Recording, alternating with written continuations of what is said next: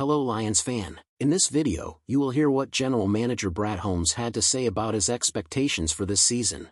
Although everyone in the organization is aware of the high expectations for the 2023 season, there is an understanding that all this excitement doesn't mean the team has reached a definitive level. From head coach Dan Campbell to the entire coaching staff and roster, the inability to reach the playoffs in 2022 is a stark reminder that there is still a lot of work to be done, especially if the team wants to host a playoff game at Ford Field this year. During an appearance on The Season with Peter Schrager, Holmes explained his message to the fans ahead of the upcoming training camp, which is set to begin in approximately 1 week. Before I tell you what he said, I want to ask you to leave a like on this video so that you don't miss out on the latest news.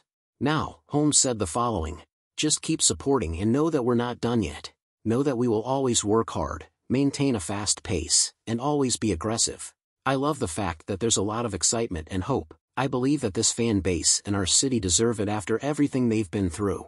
But ultimately, Dan and I know that we haven't made it to the playoffs yet," Holmes continued. "And that's what needs to happen. We need to get into the competition.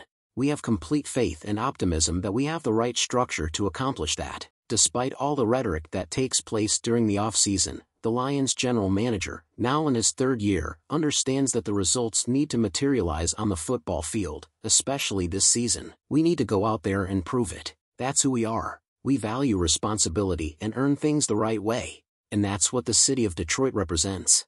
It's about rolling up our sleeves, getting things done, no excuses, and know that your football team is doing the exact same thing."